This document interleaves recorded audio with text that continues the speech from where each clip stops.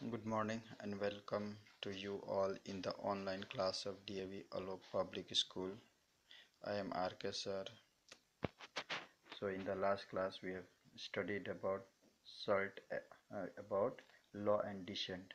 In this class we will study about the salt satyagraha 1930.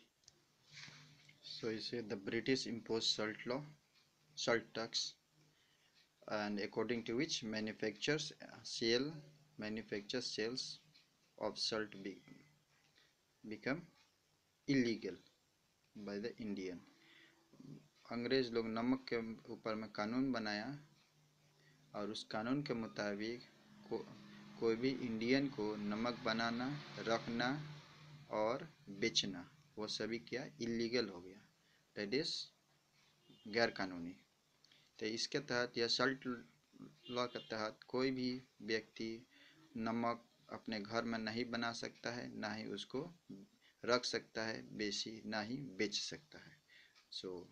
और ये पूरा ये सल्ट लॉ के हिसाब से क्या हुआ कि सिर्फ अंग्रेज ही नमक को बना सकता है और रख सकता है और बेच सकता है और दूसरे कोई नहीं।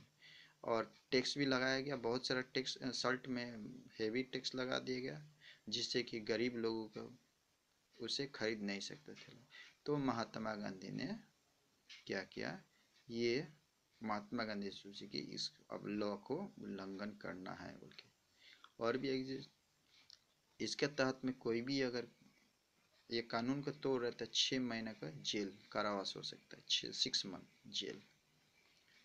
तो now you see no individual was allowed to make Salt, कोई भी नमक नहीं बना सकता था। Individual means only Indians were not allowed to make Salt. तो गांधी जी सत्याग्रह शुरू किया, सल्ट सत्याग्रह कब शुरू किया? 12 मार्च 1930 को। कब? 12 मार्च 1930 को वो स्टार्ट किए। कहाँ से स्टार्ट किया? साबरमती आश्रम से। ये कहाँ पे साबरमती आश्रम? अहमदाबाद में पड़ता है।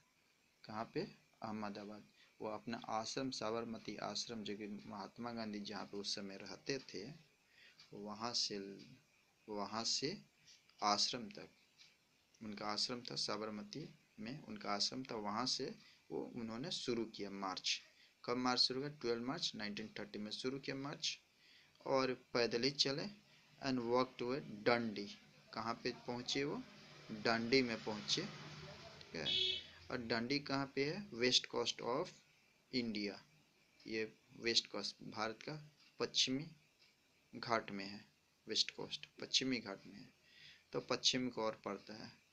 एंड ही मार्च डंडी ऑन 6 अप्रैल 1930। और वहाँ पे पहुँचे वो 6 अप्रैल 1930 को वहाँ पे पहुँचे।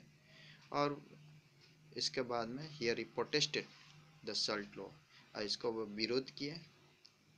और इसके बाद में इसके ये मतलब निकलता है जब वो विरोध किए वह नमक उठा लिए, नमक महात्मा गांधी वहाँ पे नमक उठा लिए और वो पानी ले लिए, पानी को बॉयल करके नमक निकाले और बोले कि ये हाँ किसके हक है सब। और भी उनके साथ में जो जितने भी लोग था वो लोग भी सब ले लिए नमक। और नमक लेने के बाद में सब कोई बनाने शुरू किया वहाँ से ये।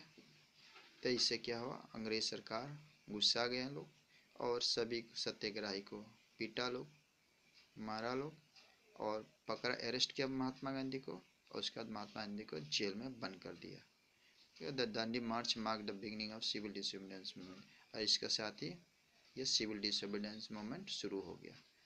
डंडी मार्च से सिविल डिसोबीडियंस मूवमेंट शुरू हो गया ये। सो ये था आपका, ये this is the photos you see Mahatma Gandhi along with डंडी। तो ये है। So that's all for today. In the next class we will discuss about anti liquor movement.